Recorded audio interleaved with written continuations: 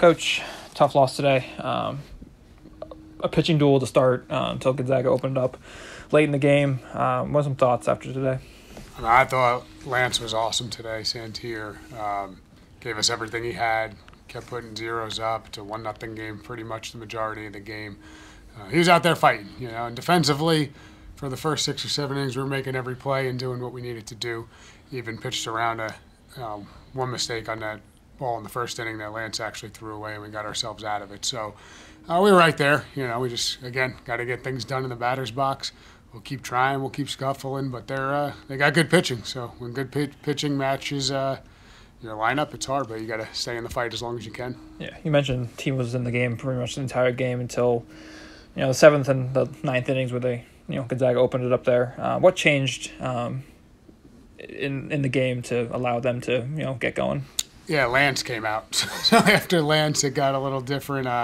Put Scoot in there and McConnell, and they broke through on him a little, and then we kind of just fell apart, defensively and on the mound. And it's kind of the air came out of the balloon a little, and you could see it, and that's kind of the most frustrating part as a coach is you just hope you can continue to fight no matter what the scoreboard says. But, maybe we should have pushed him longer, but I thought he gave us everything we had, Lance, and we were right there. We were confident in the guys we brought in. We just didn't get it done today on the back end. You mentioned Lance. What things did he do well today? He's very veteran on the mound for us. He's served a lot of different roles, but ever since he solidified himself as the Saturday starter, basically, that's what he's done. He keeps really good hitters off balance. It's hard to get your A swing off against him.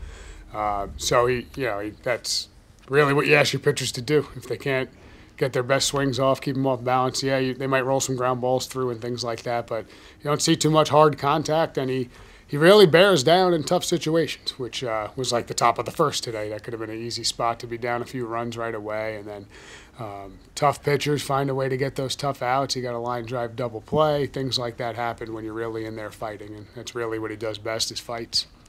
Offensively, the hits weren't there, but you guys did get on base. You left 10 guys on. A couple instances where you had 2 on with no outs.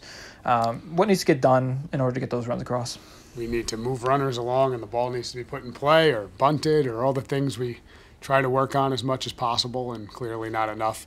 But sitting back waiting for that big blast hasn't happened for us. So it'll come eventually, but they usually come by executing little things before they happen, and that's usually how big innings start. So don't have all the answers there, but you just keep fighting and you just keep trying to put hard balls in play, and they got to find the hole eventually.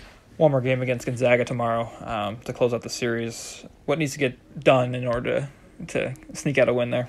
We just show up, keep fighting. It's gut check time for the guys. You just can't worry about outside circumstances. Saturday should never affect Sunday and vice versa. So you just show up, ready to fight, keep fighting, and we usually get a well-pitched game, and hopefully we'll crack through early in the game and make them play from behind.